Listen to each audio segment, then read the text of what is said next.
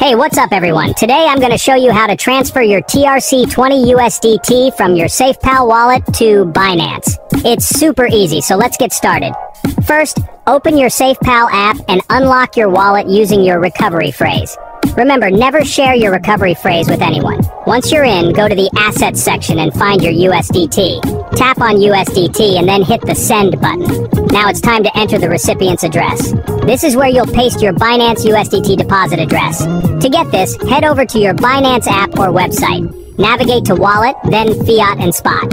Find USDT and click Deposit. Choose the TRC20 network and copy the address provided. Go back to your SafePal app and paste this address into the recipient's field.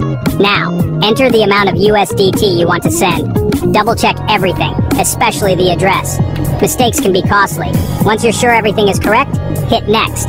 You'll see a confirmation screen. Review it and then confirm the transaction. You might need to enter your SafePal password or use biometric authentication.